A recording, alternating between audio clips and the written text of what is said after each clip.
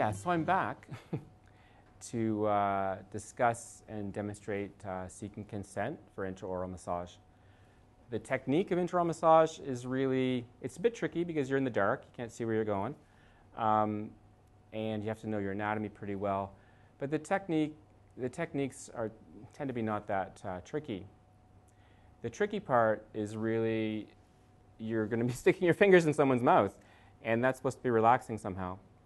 And a lot of people have been, well, the reason you're there is because they find it hard to relax, one.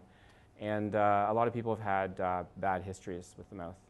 The first time I went to the dentist, he was probing my teeth to see, if they were competent, and I was terrified. And he said to the nurse next to him, he said, "Oh, well, Dr. Brown last week was doing this," and he slipped and he ripped right through this little girl's lip. Ooh. And she was crying all the time, up until the ambulance came. So I was terrified, and I carried that terror with me for a long time, decades. So that really affected me deeply in terms of what I did to take care of my teeth and the whole oral health thing and so on. So dentists are much better trained and tend to not try to traumatize people. But all sorts of things can happen inside people's mouths.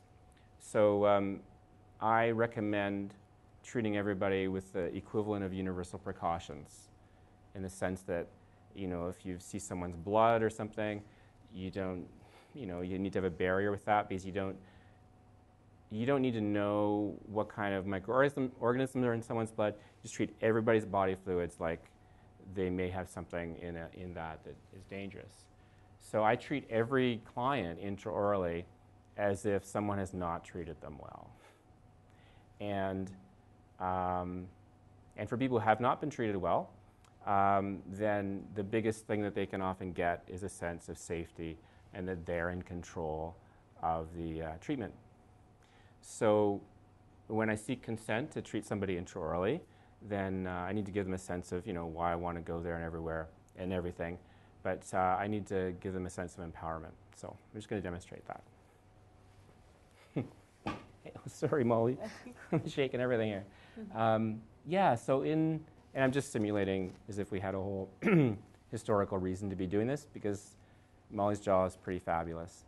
But as we were talking earlier, Molly, you've got all this clenching and grinding in your jaw. Some are related to when your mother-in-law is in town. Yes. Some of it not. And the joint itself has been sore lately, and it's just really hard to relax in there. Yes. So I'd like to help out. We've tried some massage externally here, and it's helped a little bit. But it comes back within minutes, and my experience has shown intraoral massage is more effective. So do you have any questions or concerns about that? I don't think so. Okay, let me tell you. Yeah, let me tell you some more. Okay? So I put a glove on. So my skin has got this glove on it, and it's not a latex glove. So have you had any problems with gloves in dental offices? So you don't have any allergies that you're aware of? No. Okay, great. So the common allergy people have is latex. This is not a latex glove, so that's good. And the idea is I just put my finger in your mouth, and really it's just in your cheek.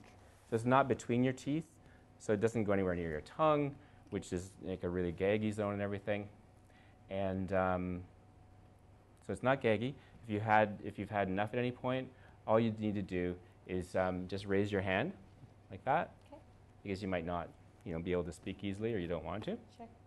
So I also say, that's the common thing, is raise your hand. I often encourage people to shake their head too. Okay. My finger's here, I got it. So I could be, drifting or looking out the window, but I'm going to sense that.